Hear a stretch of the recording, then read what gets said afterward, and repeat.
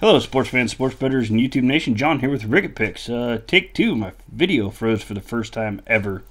I'm starting to have problems with that sometimes, so I might have to go delete some old ones and make some more room. But anyways, if you were new to this page, welcome to my daily sports betting advice. I cover multiple sports with free pick videos daily.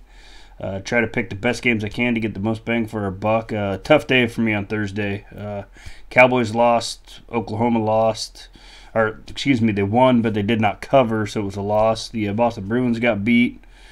That was a 2-unit loss for us. They still haven't lost in regulation at home, but they have lost at home now 6 times, I think. But I did win a couple games, so it wasn't a complete disaster, but I don't like losing, so in my opinion, it's not good. If we lose, we lose. It's just in the business of sports betting, that losing day is going to show its ugly head every once in a while. Had 3 winning days in a row, trying to make it 4. Got beat. Moving on. Going to get back on track. We're going to try to take this weekend by storm, and I got a super busy weekend coming up for me personally, but I will be putting out picks and getting stuff out to you guys, so that's my vow to you is every day I'll be here giving you picks, and we're going to win more than we lose over the long run. So if you guys stick with me for the next year and we see where this goes and how it goes, just keep right on trucking. But we're going to get right back on track right now. We've got a weekend storm rolling in here to the area, so you know what? That's fine. Bring on the storm because we're going to take the betting world by storm. Boom. Friday, November 6th. Free NCAA basketball pick right now.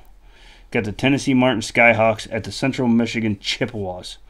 The Skyhawks are 3-4 on the season and 2-4 ATS. For those of you that are new and don't know what the ATS means, it's against the spread. So they set a point total, and they're 2-4 against whatever number Vegas sets out for them.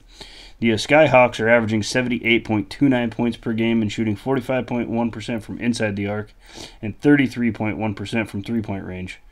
The Skyhawks are 1-2 on the road this season. The Chippewas come into this game 6-2 in the season, 3-2 against the spread. Chippewas are averaging 95.13 points per game, so they're scoring a lot. They're shooting 46.7% from inside the arc and 34.7% from three-point range. Senior guards Dallas Morgan and Kevin McKay lead the Chippewas. They both average 15.6 points a game. And I was just looking at some stats and noticed the Chippewas have four guys on their roster that average over 10 points a game. So it's not a one-man show; it's a whole team there. And we like team efforts in college basketball because they win basketball games.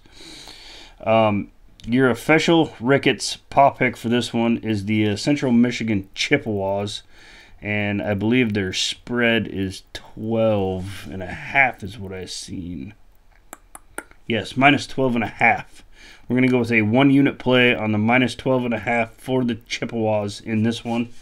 If you guys like the NCAA content, if you have not already, hit that subscribe button, tap the little bell right next to it, and it'll let you know every time I drop new videos. So typically every night, your little YouTube thing will be going ding, ding, ding, ding. Ricket Picks got a couple new videos out.